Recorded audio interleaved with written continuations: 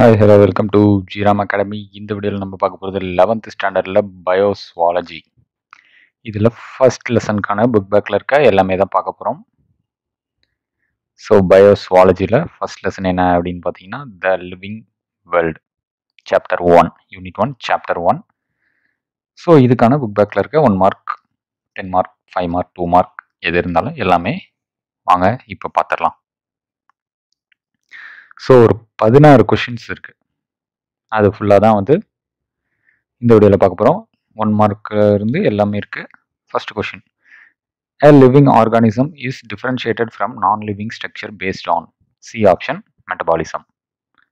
Second, a group of organisms having similar traits of the rank is A species. Third, every unit of classification regardless of its rank is A option taxon. Fourth, which of the following is not present in same rank? இதுக்கு வந்து A option பிரைமேட்டா. அடுத்து fifth, what taxonomy guide gives comprehensive information about a taxon? A taxonomic key. Sixth, who coined the term biodiversity? இதுக்கு A option Walter Roshan.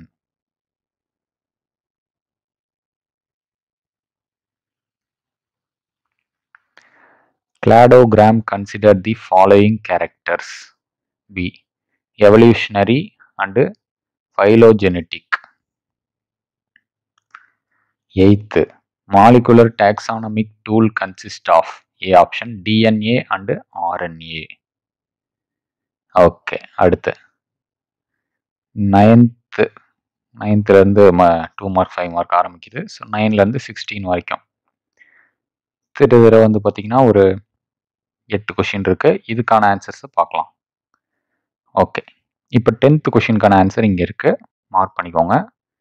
Mule gets one set of chromosome 32 of male parents horse and one set of chromosome 31 from female parent donkey. These two set of chromosome do not match with each other and cannot produce gametes by meiosis. Hence, mule is sterile in nature. இதுதான் 10th, mark பண்ணிக்கோங்க.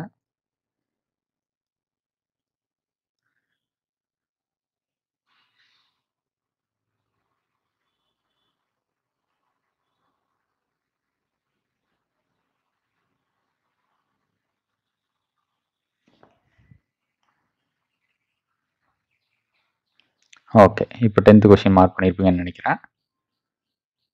9th question என்னன்னா differentiate between probiotics and pathogenic bacteria.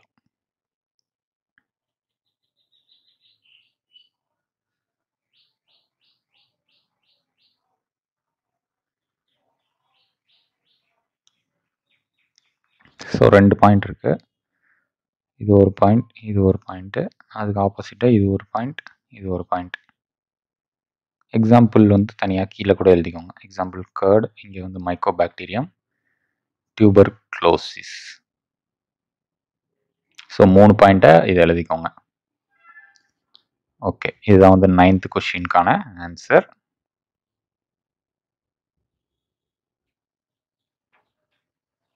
Okay, அடுத்து 8th question, மிச்ச questions பார்க்கலாம்.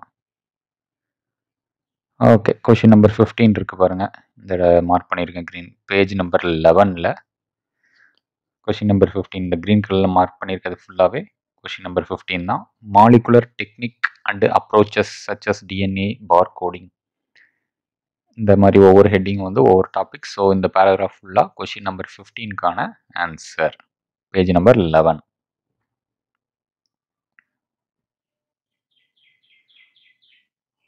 அடுத்து page number 10ல் question number 12க்கான answer இருக்குது பாருங்கள்.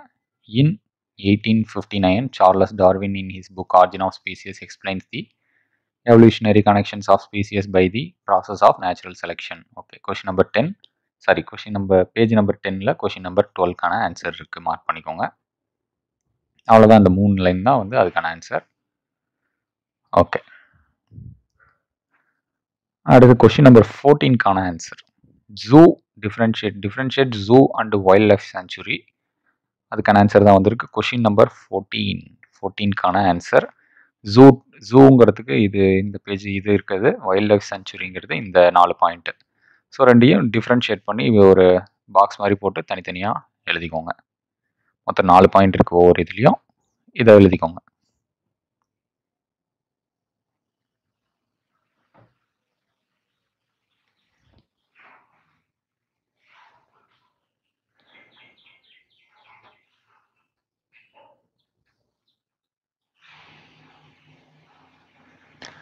So இந்த 4 பாயிண்ட் தான் வந்து zoo wild life சாங்சுரிக்கான differentiate answer.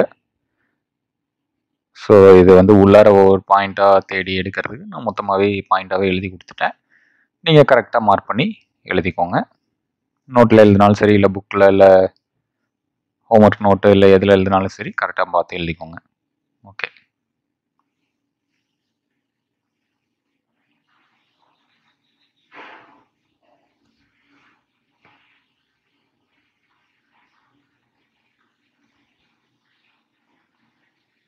இவ்வளோதான் வந்து இந்த கொஷினுக்கான ஆன்சர். அடுத்த கொஷினுக்கு பார்க்கலாம்.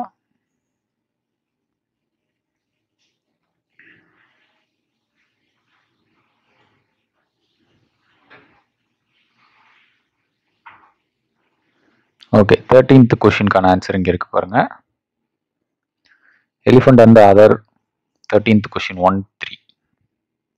Elephant and other wild animals enter into human living area because of the loss of their habitat, deforestation, monoculture vegetation by destroying forest. இதுதான் வந்து 13th கொஷினுக்கான ஆன்சர். மார்க் பண்ணிக்கோங்க. Okay, அடுத்து 11th கொஷினுக்கான ஆன்சர் இருக்கு பாருங்க இங்கே 11. ஸோ இதுதான் 11th கொஷினுக்கான ஆன்சர். ஒரு 5 1 2 3 4 5 point இருக்கு மொத்தம். ஸோ இதை வந்து மார்க் பண்ணிக்கோங்க. 11th கொஷினுக்கான ஃபுல் ஆன்சரு இவ்வளோ தான். The species in the Felidae family are carnivorous or omnivorous. Felids are generally solitary with a few exceptions. So இந்த இதில் தான் வந்து இது.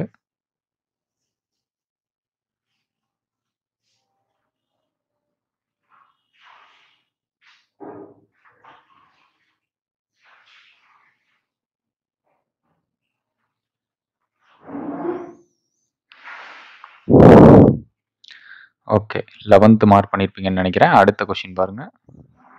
Question number 16க்கான answer. இது வந்து பார்த்தீங்கன்னா பேஜ் நம்பர் 3ல இருக்கு. பேஜ் நம்பர் 3ல அரிஸ்டாட்டில்னு ஆரம்பிக்குது பாருங்க. இதுல இருந்து இந்த பேராகிராஃப் ஃபுல்லாக, அடுத்த பேராகிராஃபில் இந்த 3 லைன் மார்க் பண்ணிக்கோங்க. இந்த க்ரீனில் மார்க் பண்ணிக்கிறது ஃபுல்லாக.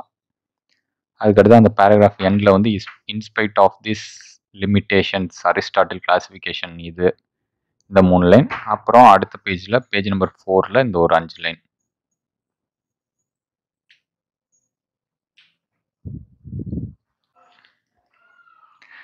ஸோ கொஸ்டின் நம்பர் 16க்கான ஆன்சர் இதுதான். பேஜ் நம்பர் 3 4ல் இந்த க்ரீன் கலர் மார்க் பண்ணியிருக்கிறது தான் ஆன்சர். ஓகே, அவ்வளோதான் நினைக்கிறேன். யா, சாப்டர் 1ல் எல்லா கொஸ்டினும் மார்க் பண்ணியாச்சு.